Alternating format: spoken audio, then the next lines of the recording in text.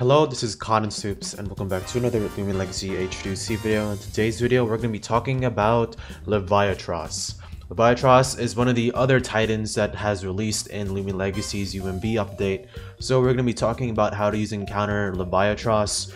The counters and checks in teammates you'll need to know in order to know how to team build around it, as well as knowing the roles and sets in order to know how to use it in your battle. Today's video is all about how to use and counter Leviatross. So the role that Leviatross is going to be playing is all dependent on its base stats. First off, you want to know about Leviatross is that it's not going to want to take any hit, no matter if it's neutral or super effectively. The best type of hits you can swap in on are fire type and water type hits, and ice type hits, stuff you resist, but other than that, you should never want to swap into the battle. Then we have energy and range attack of 90 and 85 respectively. This range attack is not that bad, however, this is still on par with the likes of Gobidemic, so you are not going to be hitting hard at all. However, your energy of 90 lets you have some pretty good move pulls and move choices to use. Then your HP of 115, 100 of melee attack, and then speed tier of 150 is very good. This speed tier pretty much outspeeds almost everything in the game base stat wise besides your golem speed if I recall. So that gives you a good idea of how much you outspeed. And your HP of 115 lets you get up to as much HP as possible with your melee attack, letting you hit decently hard. Not the best, but this melee attack is still somewhat useful. So the main way you want to use Leviatross is that it's going to be a cleaner revenge killer, which the potential to set up and sweep. It has very minimal setup potential because of how frail it is, but if you can manage to get a prediction off by the opponent swapping out, you getting a free bulk up, something like that, then you can easily start doing a lot of damage. You are going to be a cleaner revenge killer due to your speed tier, and that's pretty much what Leviatross is going to be doing in your matches. So the cleaner set is the set that I would recommend for Leviatross. Its ability is going to be waterborne to increase its stab damage. You can run its SA, however, yeah, you can just run its SA if you really want to. However, this is mainly going to be used on a lot of future rain teams as well as mono teams using expert assault. Your personality is going to be brawny, so you can hit as hard as possible, and you outspeed a lot of stuff anyway. I'll get to that into the TPs. And then your moveset. Your wave wrecker is going to be your main water stab if you are not running water types with this. However, Expert Onslaught is going to be your other water option. Mega Chomp and Primal Slash, they're your other coverage options. Mega Chomp I would really run to hit the plant types and the light types. Primal Slash can be run if you want to chip Obsidian and your snack harder. However, if you do not want to, then Hypnotize is fine.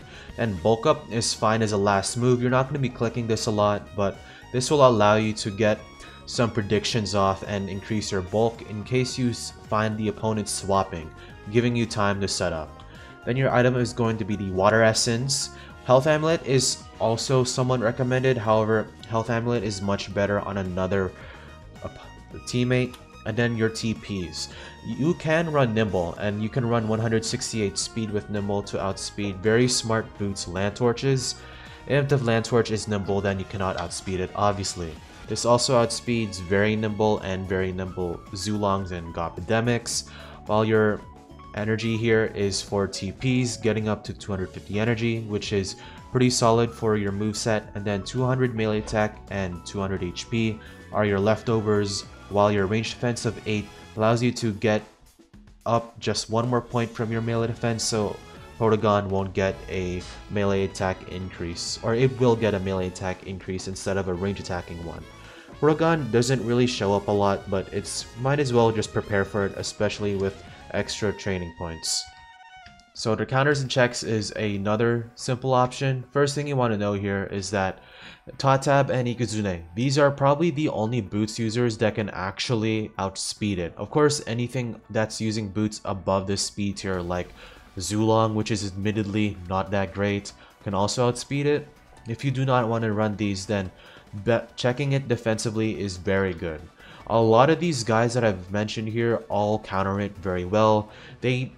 Leviatross doesn't even do enough damage to threaten these Lumions. Even with Obsidian being weak to Primal, it does not do enough damage.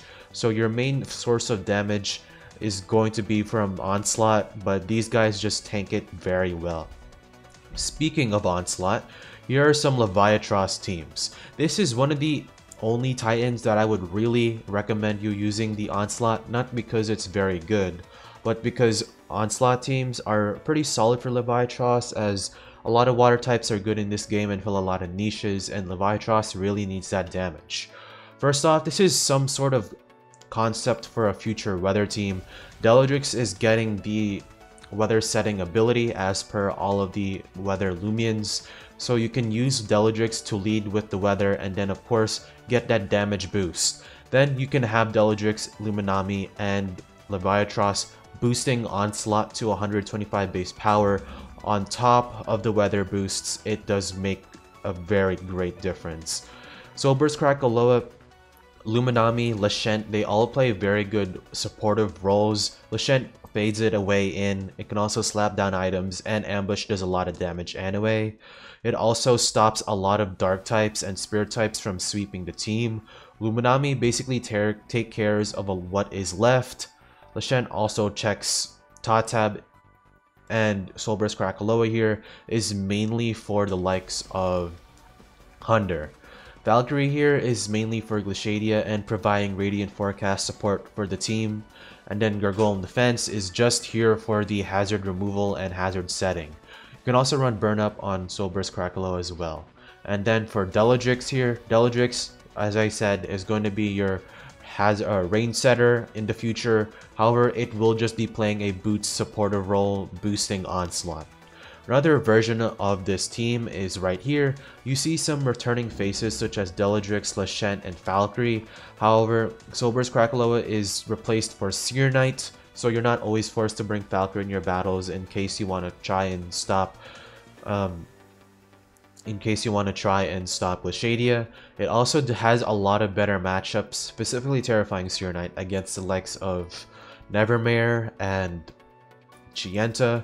Your snack here is here just for providing offensive pivoting and then bringing these offensive Lumions in. Also, it has Slap Down, it's a slow pivoter, mainly here to stop the likes of Tatab. And then Cleone here is going to be used instead of Luminami, providing hazard removal and pivoting with Dissipate. Also helps our team a little bit better against Soulburst Raptidon, even though we have a lot of Hellstorm swap-ins. So that is pretty much it for Leviatross.